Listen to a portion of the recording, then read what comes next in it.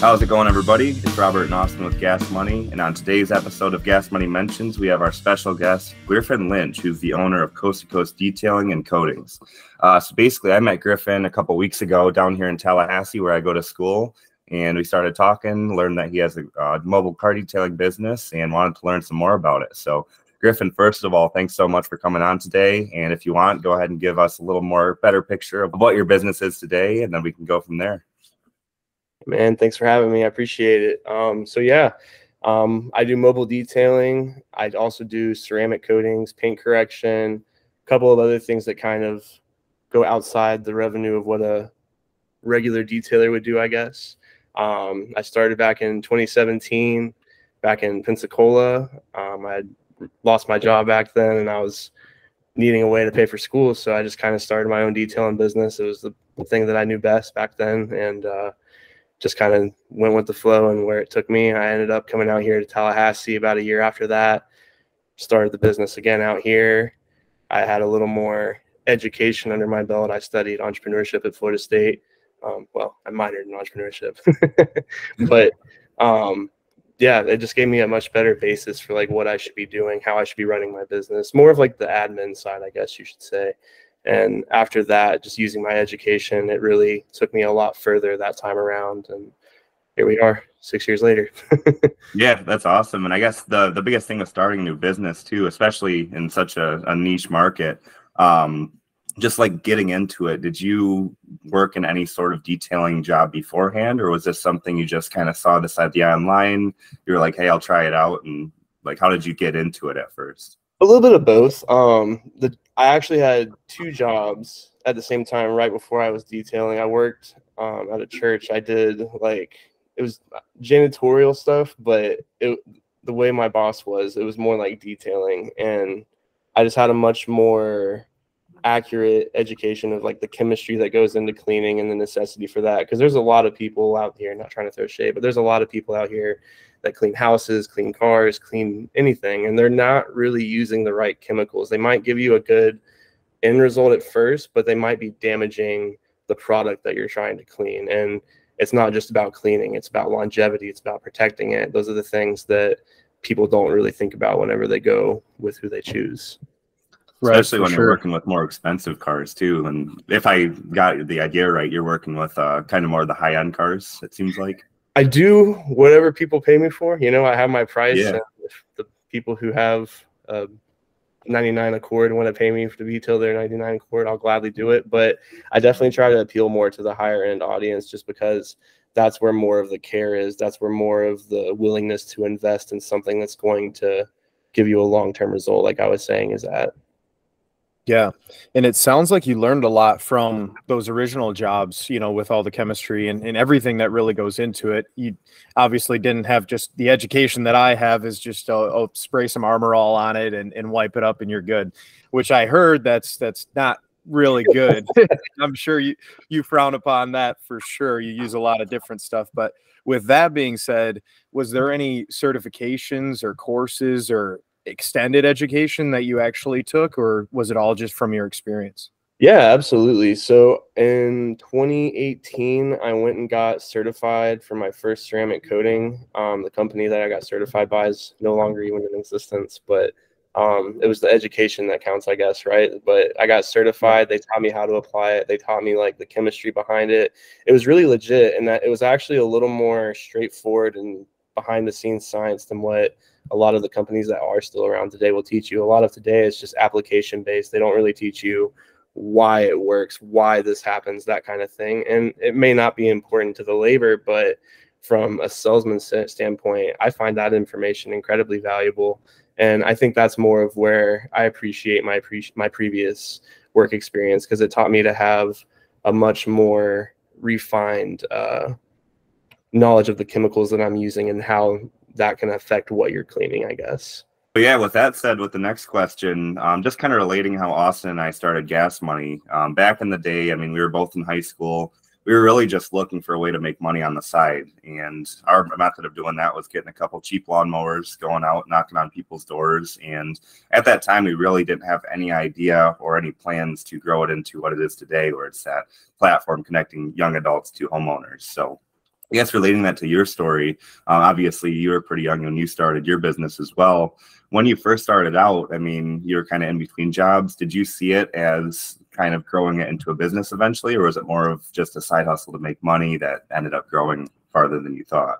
Great question. Yeah, it was definitely just a side hustle at first. I didn't really invest much into it at the time, kind of like what y'all were saying. Y'all just got some equipment, exactly what I did. One thing that I learned early on that I really liked and that I encourage any young business person or person striving to have a business to look into is the lean business model. I believed that I could just start out with just a bucket of water and a simple shop vac that I got donated and use that profit to just slowly buy what I needed and then make the profit. And that's exactly what I did. So I started with $10 and started my business. And obviously that's a lot harder today than it was even just 6 or 7 years ago. But anybody can do things like that. It's just how you pitch yourself to customers, how you sell yourself to customers. You know, you have to paint the right picture of what you're offering. If I was going out there and saying, I'm going to give you a 5-star detail with a bucket of water and a shop vacuum, I'd call your bluff pretty fast. Exactly. And what was that like getting your first few clients? I'm sure it was a nerve-wracking experience because that's how it was for us. Yeah, definitely. It was really weird trying to portray myself as a businessman when I definitely really wasn't back then. Yeah, exactly. I mean, and how did that all start then? You know, it sounds like you started it just as kind of that side hustle, started the lean business approach, like you were saying. That's exactly what we did. I mean, I think our first couple pieces of equipment were free. And like, it sounds like you too, you know, you got donated the shop vac, and then we worked with gas money with different services and things like that. But I guess then through doing a couple working with a couple clients and building your confidence in the space and in the industry, how like give me the timeline where you were like, okay, I'm getting better at this, I'm getting good at this, and now I'm confident I can actually get into the luxury stuff, because that has to hold a lot of confidence, right? Absolutely, man. And you know, I hate to say it, but it took me probably 4 to 5 years before I really was like, I want to go do luxury cars. And I don't feel like that was more from confidence. Maybe that was a big part of it, but I feel like it was more just from like, I was scared. I didn't know that. Well, I guess that is confidence. Okay, I don't know what I'm saying. Right. But yeah, I mean, early on, I just wanted to be the cheap guy. I just wanted people to book with me so that I knew, hey, I'm going to have work 2-3 weeks from now. I'm not going to have to hunt for work. And I was fine with that for a number of years. But once I got to that point where I was ready to grow and ready to scale, that just really was not cutting it anymore. You know, there was no way for me to pay employees and still make a profit on that, because what incentive do they have to not go start their own thing at that point? But I guess that's where the fear part came from, is that I wasn't ready to risk not having a booked out schedule. I was always more comfortable charging cheaply so that I could have more people book with me. But I think after I got to that point, it was right around that COVID was really hitting. A lot of people had lost their jobs. A lot of people were starting side hustles, you know, lawn care businesses, detailing, kind of just doing exactly what we did. And nothing wrong with that at all. But when you've been in the industry for, I think I was in it for 3 or 4 years at the time, you know, you really don't want to have to go back to competing with people who are starting from square one and thinking just like you did, like, oh, $30 details. Like, no, man, I'm trying to charge $200. No one's going to pay me that now. And I think that's where the fear came from. So I always try to compete on their level instead of competing against them. Exactly. And I like that too, kind of going for those more quality jobs, it seems like, over the quantity. And that just comes with becoming more comfortable in your craft.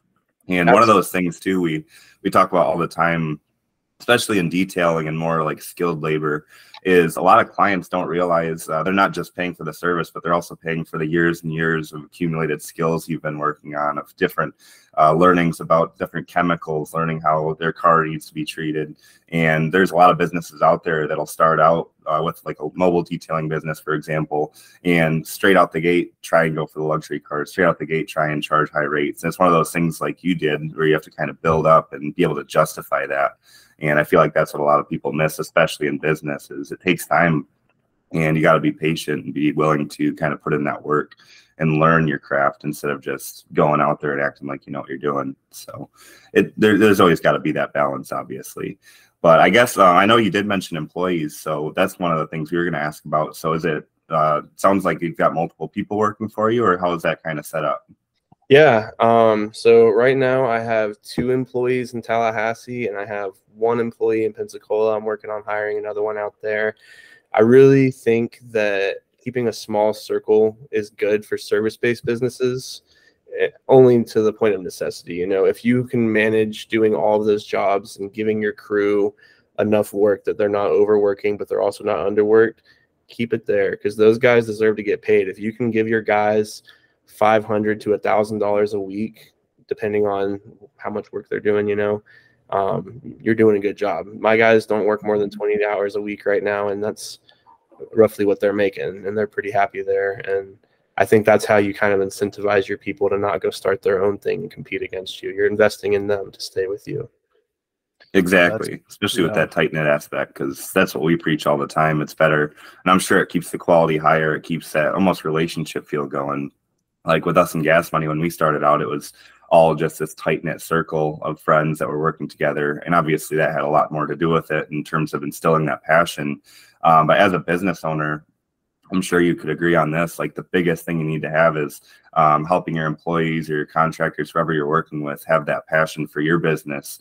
Because once they lose that passion, then that's when they can go out and start their own thing. And you got to make sure you're giving people the enough incentives to stay with you. And that's kind of something that we were figuring out when we started out as well. So it's, I guess, going forward a little bit too, when it comes to training the employees, is there a certain like program you have in place, or do you look for people who already have experience in this specific industry? I've tried both routes. The first person that came to work for me was just a close friend of mine. And I was just like, hey, you want to come make some extra money? I'll kind of teach you as I go.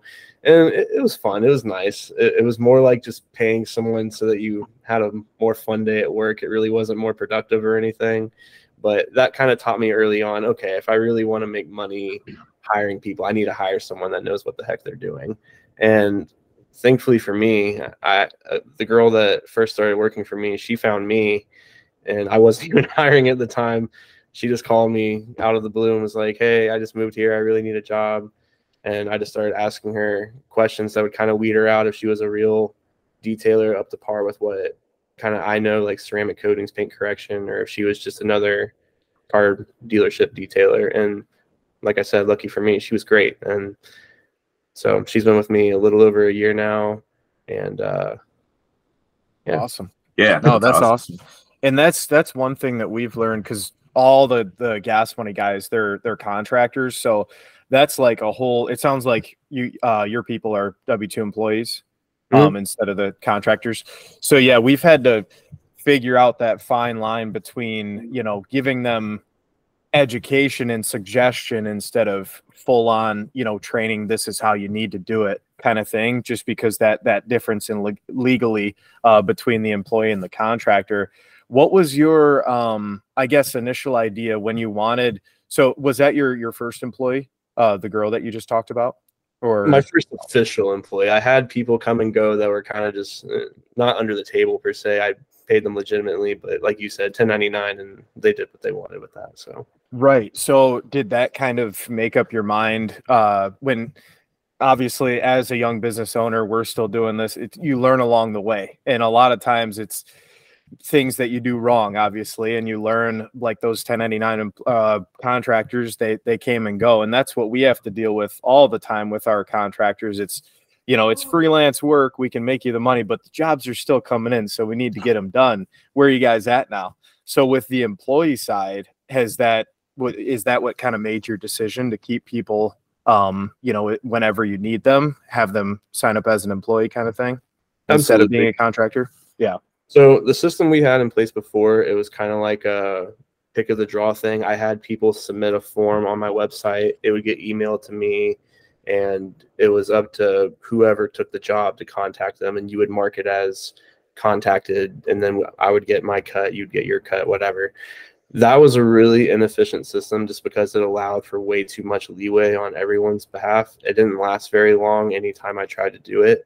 And I just kind of felt like I need quality employees. And if I want quality employees, I have to be there with them. So for the first while, I would have the girl that works with me now come with me, and I would kind of micromanage, even though I didn't really need to.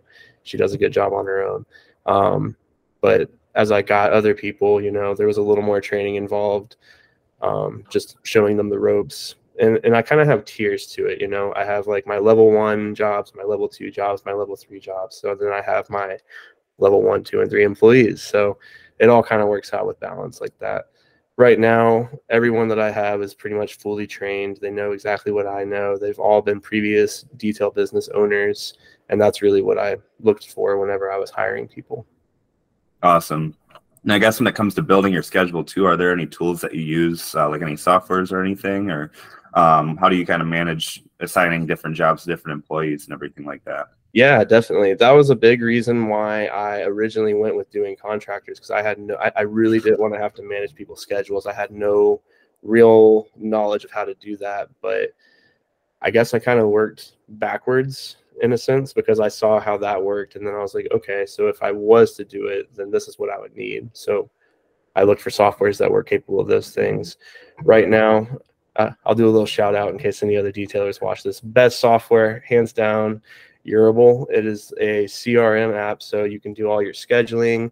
You can clock your employees in and out on there. It's also like a virtual store you can link on your website. People can go on there, select what services they want, add it to their cart, book a specific date and time. They pay a deposit to make sure there's no cancellations. You can enforce whatever type of standard operating procedures, standard policies you'd like. It has inspection documents. It uploads everything that you do on the car to Carfax. It's just French kiss. It's amazing. Yeah, that's awesome. Sweet. Yeah, but yeah, software. Go ahead. Sorry. Oh, I was going to say, I partner that with Square right now just because, you know, I believe in the lean startup. It's the cheapest software that I know of, but I have my employees go on there and kind of just put their availability each week, and then I schedule my jobs kind of around that. Okay. Gotcha. So it sounds like you're giving a little more control for them to have over their schedule, or typically. It seems like at least that's a better way to do it from our point of view. And that's what we do with the contractors, which is easy, because there's a lot of times where, I mean, if like we have a friend that works at a pizza place, for example, and there'll be times where they'll just schedule him when he's not open, and it just makes him not want to work there so much more. And I guess pivoting off of this question a little bit too. So obviously you've been in business for a while. You've been able to learn the ins and outs of the business, and especially in the car detailing market, it's very competitive. So if you want to just explain a little bit more about what it's been like establishing that legitimacy for your brand, where you can have people with $100,000 cars that come to you and are trusting you to detail their car. I'm sure that was a large process to kind of create that legitimacy. Absolutely. So I like to tell this story just because I think it's kind of unique. The concept for me of establishing the concept of legitimacy for your business, the image of legitimacy for your business, I learned that in school during a history class. We were learning about the mafia and like some of the goals the mafia had for their own businesses. And in my mind, I was like, well, if they scaled and did it, then maybe this is real. So I really focused on that, establishing the image of legitimacy part. You know, I paid a graphic designer to give me input and help me kind of collaborate on my website. I did most of it myself, like the web building part, but the graphic stuff, they helped me with a lot. Videos, images, all of that. I had another person really give me that input, because there's not a lot of businesses that are really willing to go the extra mile and invest that in that person. Small businesses, I should say. And it'll really give you that edge. Just putting things out there that your competition's not doing, maintaining that image of professionalism, and just superiority. If you're doing things that your competition's not, people are going to see that. Right. 100%. And with that being said, it sounds like, I'm not exactly sure in the car detailing industry, but we know in the service space, at least, you know, I guess older people than us that are in the service industries, that, you know, residential services, I guess, around homes and things like that. It seems like a lot of people, they just think, okay, I'm going to charge this price and I'm going to get paid because I have the experience and I'm not going to do anything else after that. And with that being said, today's day and age, you know, the technology day and age, do you think the software, the website, your social media, how much has that come into play? Because technology has helped us in our business extremely. I think it's been our main thing. Obviously we have an app now, but we, you know, obviously started with just taking phone calls, and then now it seems like you get bookings online and everything. So how has that helped with the technology part? Technology is key, man. I think that all businesses that operated 10, 15, 20 years ago, they're learning now that they have to catch up with the times and really modernize and learn how to adapt with technology, because people don't care about word of mouth as much. A lot of people don't have reference for word of mouth. So a lot of people are going to go on Google, best blah, blah, blah in town, and look you up. And it's about, at that point, your SEO, your Google reviews, how you've optimized your Google profile, things that you have to do as a business owner. And it almost has nothing to do with your services. I can go on Google right now and find businesses that I know are garbage. They pay marketing people to boost their profiles and they look great. And that's how they still fool people into thinking, yeah, we should go here. And usually it's going to be larger corporations, unfortunately. But exactly. And yeah, we saw on your Facebook, we were looking through earlier, like you have around like 750 likes and follows and then over 50 reviews. So for those reviews, I mean, is that something where you like, it would encourage people if they enjoyed their experience to leave one, or was that mostly organic? Because that's one of the best things that you can get, especially on social media, is those positive reviews. Yeah, definitely. So one of the things that Urable does, it actually, whenever you mark a job as complete, after 24 hours of marking it complete, it'll send a text message to the client asking them to leave you a Google review. Funny enough, so I don't know if I told you all this earlier. I actually have another detail business that I have. Might not make much sense, but the Google reviews for everything I do go to that business. So everything you see on Facebook and Google for Coast to Coast, that's all organic. I haven't asked anybody for it. It hasn't sent them a link. They just took it upon themselves to look me up and leave me that review. But that's awesome. For the Seminole mobile detailing business, the other side of it, yeah, that's all. Yeah, we were going to ask about that because we saw that on Coast to Coast. It looks like when you go to the Urable site, then that's where it becomes Seminole Detailing. Mm-hmm. So is it basically like same employees, same structure, or is it two completely separate businesses? So I kind of do that for the marketing side of it. You know, one of the things that I wanted to talk to y'all about was like marketing as a high value service and attracting high value clients.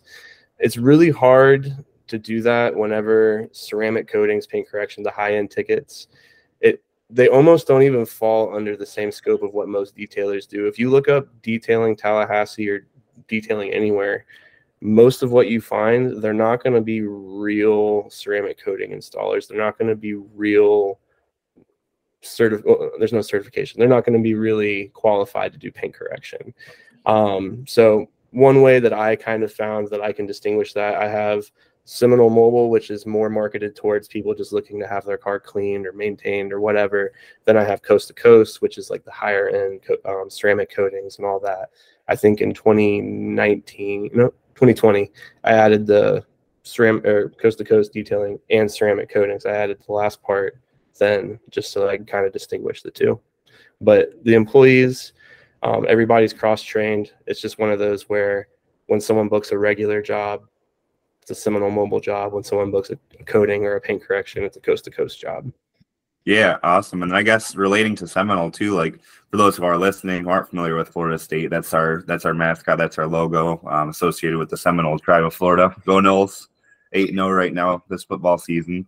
But I guess going more into that kind of like student entrepreneur aspect, obviously you were taking some classes on entrepreneurship, learning a lot about what it takes to run a business. What was that process like, or how did that feel for you to be going to college, one of the best schools in the country, and also running a business at the same time?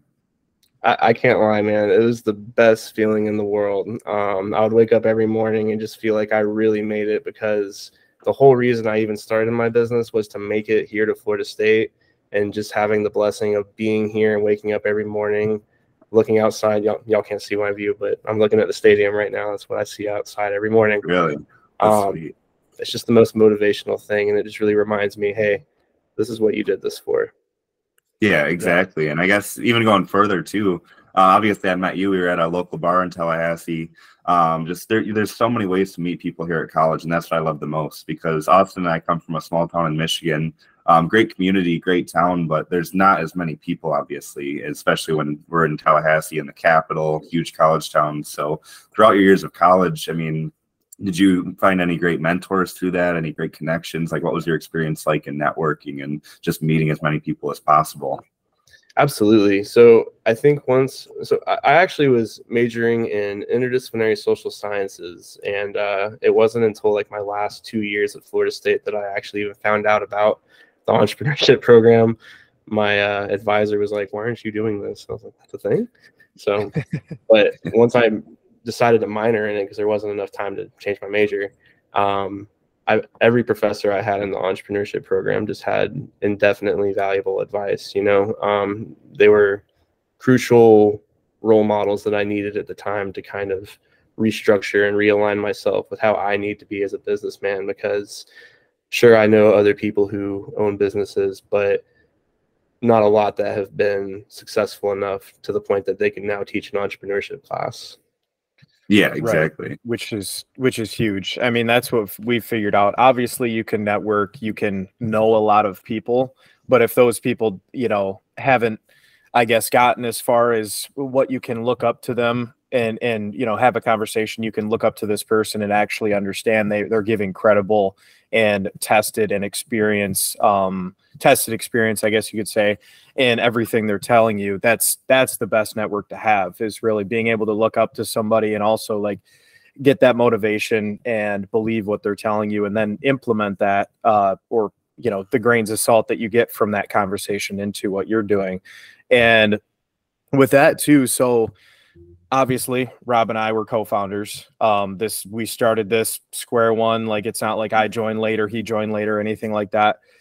Did you ever have anybody else that's been with you along the way, either a co-founder or a family member or a mentor that's really been direct with everything? Because it's got to be really difficult, being that one-man show. Yeah, definitely. I've made acquaintances along the way that kind of do the same thing as me. I've joined Facebook groups online for detailing and met other people around the globe, even within 20 miles of me, that I just made great friends with. And just having those guys along the ride, kind of starting from the same space, it was fun to kind of collaborate and bounce ideas off one another. Obviously, I have my family too, but as far as expanding and growing on the detail side, learning more on that, you have to surround yourself with other people that are immersed in that. It's been fun to see who started at the same time as me and grew at the same pace as me, or even more rapidly than me, because those are the people that I've really tried to take information from. Exactly. And I guess talking about growth and scale, like, what are your long-term goals? I mean, if you had like a 5-year plan from now, where would you want to be with Coast to Coast? Are you trying to eventually scale at Coast to Coast? Or, I mean, what's your plan with that, and how far would you like to go? Yeah, so initially the idea of Coast to Coast is kind of a not accurate name, but the coast I was referring to was the Gulf Coast to the Atlantic coast of Florida. But I was going to do Pensacola to either Jacksonville, or if that went well enough, maybe Pensacola to Miami. But I don't think that's going to happen. I've gotten a little more realistic over the years, and I just don't really have that in my endeavor anymore. I think that where my heart lies now, I'd like to really build up Coast to Coast and Seminole for what it is here in Tallahassee, and obviously have employees that can kind of sustain a long-term program where it never dissipates. But I'd eventually like to kind of go do other things. I really want to be a teacher. That's what I initially went to school for, but I had the business at the same time. And just with everything going on, not just politically, but, with COVID and whatnot, I was like, there's no way in hell I'm going to be a teacher right now. Yeah. And also just because I'm young, like you're only young and capable of doing so many things while you're young. So don't waste that time when you can be a teacher anytime, I guess. Yeah, and that's something Austin and I talk about too. And it's perfect because our main target audience for Gas Money for this podcast is like young adults, whether in high school, college, the trades, the military, who are just trying to figure out some guidance and mentorship for life. And maybe they don't have access to that in their current situation or whatever their situation may be. I think one of the best things that you just brought up too is we're still really young. I mean, how old are you? 26.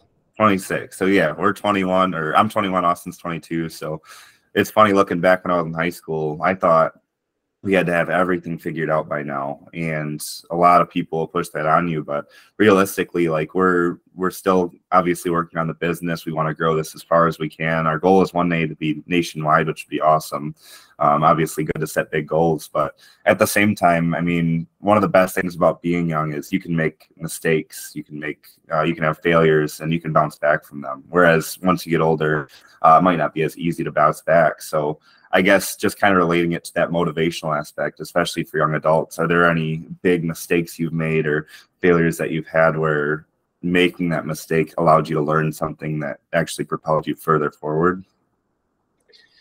Yeah, that's a great question. I think that just what I valued myself as early on, I didn't see the bigger picture in longevity. I always was like I said earlier, I was the cheap detail guy. I didn't really care about scaling my business or taking it to the point where I am now. And my biggest regret is that I didn't try to invest in myself more back then, because I had every opportunity to. I just didn't do it. And if I did it back then, who knows where I'd be today. Yeah, right. Exactly. Yeah. And that's the thing. We've definitely looked at every, I guess, pitfall, or I hate the word failure. We look at every, failure or thing that didn't work out as a lesson and a piece of advice that you should take every time, so you don't do it again, obviously. And sometimes it does happen multiple times, but we try to really push ourselves forward with all the things that, didn't work out, and you got to come up with a new math problem and try to figure that one out. But to keep yourself going, and like, obviously being an entrepreneur, this is not meant for everybody. Owning a business, all that stuff, it's meant for the right people that can either self-motivate or also motivate. You have employees and keep people going like that. Do you read any books? Do you listen to podcasts? Do you, I guess, what keeps pushing you along? Yeah, definitely. I mentioned those Facebook groups earlier that I'm a part of, with other detailers that kind of give me insight into where they're at. I would say it's been more of like just learning and reading from their experiences, watching YouTube videos and podcasts that they've put together to kind of educate myself, not just on detailing stuff, but also business stuff. There's been a lot of really valuable lessons there. I definitely don't read as much as I should. I'll be the first to admit that, but I feel like either. I take it in a lot more just hearing it straight from the horse's mouth. And I've met a lot, and I mean a lot, of people who've run businesses, and just hearing their stories, their successes, their failures, where they've fallen short, things they wish they knew. I feel like that's been an invaluable source of knowledge that books just can't replicate. I have a customer back home in Pensacola. He's got a tree care business. I think he's given me some of the best business advice I've ever received. And it may be that he does trees, but the things that he's taught me, you can apply to any business. It's more in your dealings with people, your dealings with your money, your dealings with your finances. It was like a miniature accounting class that I took with him. And I was like, dang, I never thought of that. And it's all about leveraging how you save your money, how you organize your business as an LLC or an S Corp, that kind of thing. And then obviously, like I said, I went to school at Florida State later on and got even more in tune with that kind of thing, got more of an education around that. But yeah, those are the kind of things that a lot of people who start their businesses, they'll be in business 20, 30 years and never have even heard the word S Corp. They have no idea. Yeah, and that's one of the things we always talk about is when we started, we were fortunate enough to have mentors that knew about business. And if it wasn't for them, I'm not sure if we would have ever actually established an LLC. Like, we had no idea what that was, no idea how to do taxes or anything. And although it was a pretty hard learning process, with the help of the mentors, the first time we did it, it was pretty difficult. Then the second year came along, got easier and easier. And now it's one of those things where like we're big advocates for learning through experience. And one of the best ways you can learn through experience if you don't have experience is by learning from somebody else who has experience in that sector. So that's one of the things we always try and advocate on the podcast is like, don't be afraid to reach out to people. And I know you mentioned when you're at the Jim Moran College here at Florida State Entrepreneurship College, you talk to professors, like reach out to them. I'm sure it was like either after class or like office hours. And that's what a lot of people don't realize is like, especially in business, those people that have been through it already, that have already been successful or had failures with their business, those are the best people to talk to. And they're also the most like willing to talk to you about it. So I guess one of our things we always push is like, don't be afraid to reach out, whoever is listening to this, because obviously in your experience, that was where you got a lot of advice from. And a lot of times these people, they're looking to help out. I mean, they were in your shoes once too. So I agree with that 100%. Yeah, I think the most successful people are going to be more inclined to help. If someone's too busy for you or they don't want to help you, they're probably not really as big as they seem they are. Yeah, they might be putting on a show. Exactly. Which that's the unfortunate truth about because obviously with those Facebook groups, you probably figured out like this is definitely legit after the conversations and things like that. But it's so sad to see on social media, you know, the ads of a lot of like e-commerce stuff, I guess. You see like all the e-commerce people and, you know, how to make $20,000 a week. And this is what I did. And I'm like, man, like the way that they put it, oh, it's that easy. Okay, come on, you know, but that's the truth with social media, with all that stuff. And you combine business with it, you know, Gary V, I don't know if you've ever heard of Gary Vaynerchuk, but he's, you know, controversial. Some people love him, some people hate him, but he did have a pretty good truth about social media. And it's kind of the scary truth is that, you know, social media has kind of made entrepreneurship look like really, really cool and easy, I guess. Just some of the, you know, some of the videos that I've seen, and it's like, yeah, no, it's a lot harder. It's cool. Trust me. I love it. I love all entrepreneurs in business, but it's definitely not for everybody. And I think that's what, unfortunately, you know, some of the things online have made it seem a little easier than what it actually is. I don't know if you kind of relate. It's definitely not that easy, right? 100%, man. I think that people undersell how difficult it is to be an entrepreneur in today's day and age all the time. I think there's situations where people are blessed and don't realize how blessed they are, and that's why it's so easy for them. Maybe they got a really hefty angel investment early on or whatever it may be. That's just enabled them to be that much more ahead of the game than everybody else. But when you're really starting from ground roots, man, it's hard.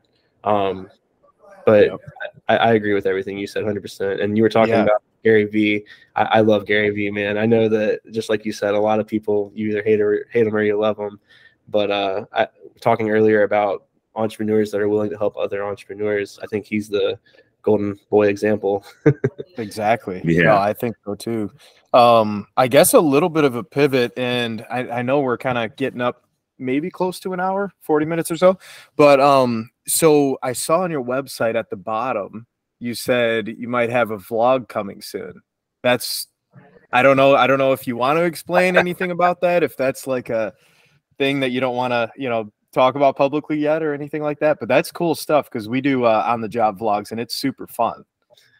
You know, that's been a dream of mine to do that for a long time now. I think right around the era of content creation being monetized was whenever I first had that idea, but it's just been something that I've just never really had the time for. It's been on my website, I think 3 years now, and I've made no progress towards it. I hate to say it, but I think it's mostly because I'm still trying to get the structure there. And also just because I'm still such an active employee in my business. My biggest goal for 2024 is to quit being an employee and start being an owner, a manager, just so I can improve the internal structure. Because whenever you're a part of it and you're doing it every day, it really taints your perspective of what needs to happen, and you cut corners no matter what you do. It doesn't matter how good of a work ethic you have.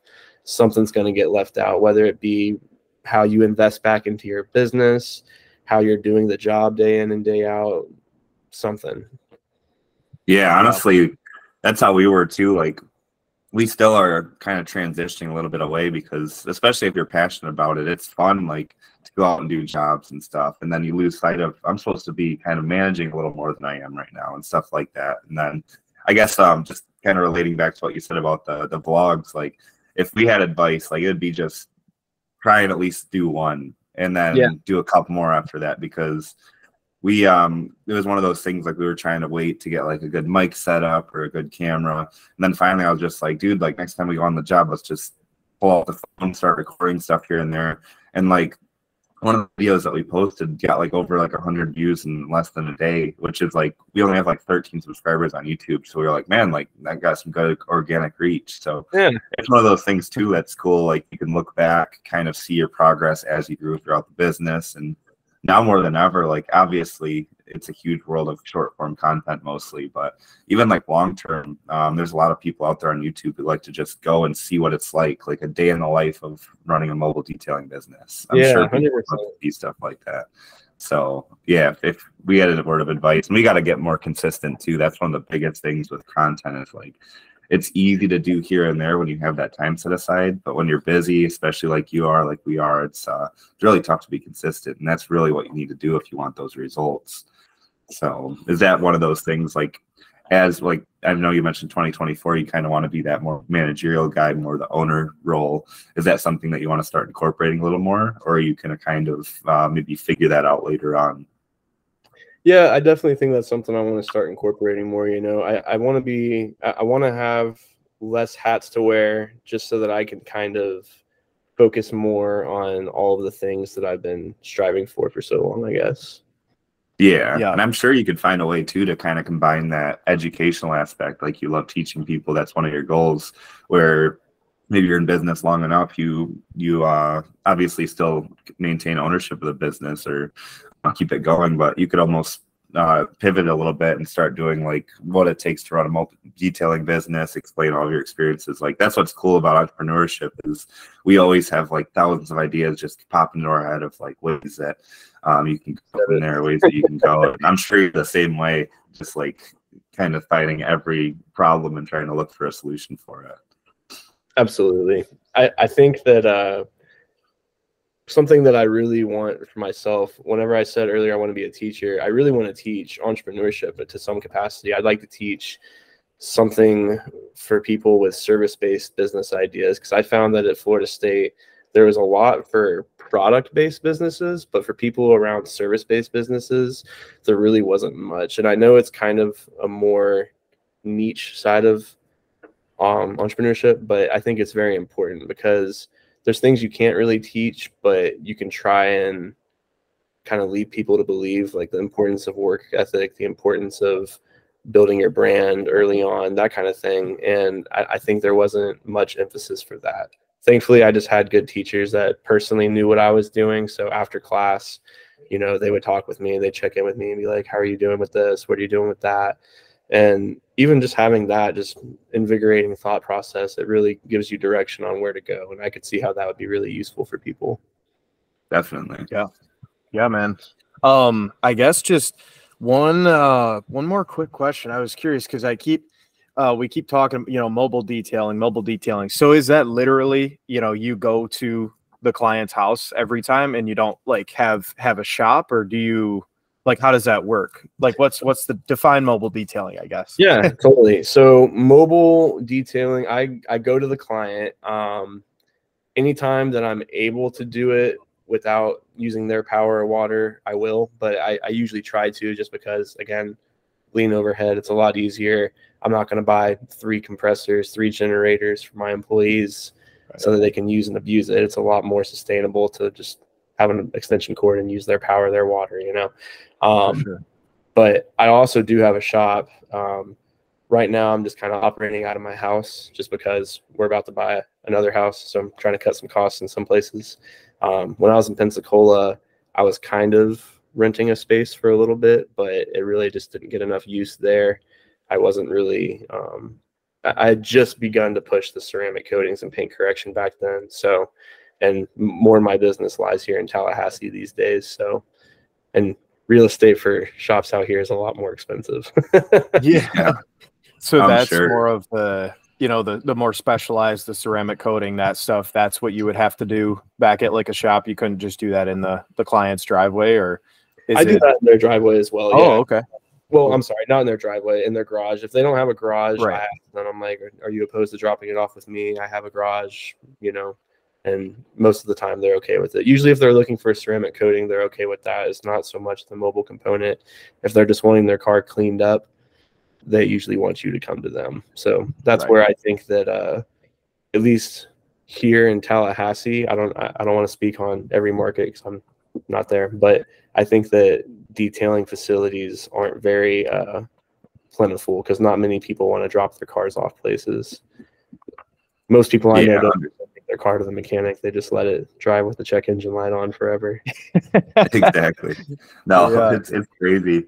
And I guess one more question about the business aspect of it too. Like, what's the insurance look like? Because that's one of the things we had to figure out. Having a service business, it's kind of different with the insurance because obviously there's a lot more liability, especially if you're working on very expensive cars. So was that something that was like, I guess, difficult to figure out at first? Did you learn from mentors? And like also just how, I'm sure it's expensive. Like, you don't have to get into the details of it, but it's got to be pretty expensive. It's definitely pricey. Yeah. I'll put it this way though. I have a great insurance agent. That man, he deserves the world. A lot of my friends kind of told me, oh, you need this insurance. And then you go talk to an insurance agent and they say, no, you need this insurance. And it's really hard, depending on what business you're in, to know exactly what insurance you need. So that's why I always say, just talk to your broker, ask them what you need, what you're trying to cover, what you're trying to protect yourself against. Personally, I think a lot of people end up under protecting themselves. Even the people that do have insurance, they don't realize just how bad people can come after them. So I don't just have business insurance. I have a personal umbrella policy for myself so that if anything ever were to exceed the value of what my business is and they come for me personally, I'm 100% protected. My insurance guy and I have a joke. I told him, if I want to be able to go punch someone in the face and be completely insured against it. And he's like, I got that. He's got you go. covered. No, that's smart though. It's better to be, obviously, if you just look at price, it's easy to short yourself and just be like, I can probably just get by with this. But at the end of the day, I feel like in any service, no matter how simple or complex, well, I guess how simple it is, you want to be covered. And from a business standpoint, that's what we figured out, not the hard way. Knock on wood, obviously. We still haven't had anything too bad happen, but you never know. Especially when it's not just you now, you have the employees as well. So at the end of the day, you have to make sure if there's a job going on that you're not there. It's also peace of mind, that you're not going to be fully worried the entire time and sweating, hoping that the job is done well and nobody hurt anything or got hurt. So that's huge. And was that like just kind of like an intuition? You were like, I need to make sure that everything is covered, or was that a lot of advice from the insurance guy? A little bit of both. I have a really close friend from back home. He actually used to be my boss. He ended up going on and selling insurance after that. And just seeing all his posts, it really educated me on the dangers of not having insurance, or even worse, being underinsured. I think that planted the seed early on. So I always try to have something to cover myself. But whenever I got employees, I was like, okay, it's not just a game anymore. I have to have the best of the best because I'm not going to sleep at night. I'm a very anxious person when it comes to worrying about other people. Exactly. It's definitely worth the peace of mind to be legit. And that's like when we started out too. At first, it was just kind of like we weren't even aware that we were running like an entrepreneurial thing. It was more of like a side hustle trying to make money. And then once we started growing, we were like, all right, like now it's time to get insurance. We got to make an LLC. And it's pretty overwhelming at first, but if you talk to the right people and you have that urgency to get that peace of mind, it's definitely worth it to go out there and get that. So recommend that to anybody. And I guess looking at the time, we're about an hour here. It's been great conversations. And we always ask a good question at the end. It's very broad, very general. But if you could give one piece of advice to any aspiring entrepreneur who's a young adult out there, what would that be? Train your mind to take risks. Go out of your comfort zone. Put your fears behind you, and always put your best foot forward. All decisions have consequences, but there's no consequence more painful than missing out on a great opportunity due to skepticism or fear. Exactly. I like that. I like that. Yeah. You got to take the risk. It's, if you don't go for it, you'll never know. There's a good quote that actually relates to that. It goes, you'll regret the things that you don't do more than the things that you do. So kind of relating that to what you said. If you have an idea out there, go for it. If you fail, the only thing that's going to hurt you is not learning from that experience. So if you do fail, you'll learn from that experience, keep going from there. And also, too, go ahead and shout out your website, shout out your Facebook. Where can people find you at? Yeah, absolutely. Coast LLC.com. That's the number 2, Coast to Coast. Facebook.com, C2C Detailing. Well, /C2C Detailing. Instagram, we're also C2C Detailing on there. Perfect. And then, do you have a number, or do you mostly do just the online appointments? Whatever. Yeah. Call me anytime. 850-723-9743. Perfect. There you go. Awesome. Well, Awesome, yeah, thanks again so much for coming on today. Yeah, I appreciate you guys. It's been a pleasure. Yeah. Like we always say at the end of our podcast, go get that gas money. Gas money.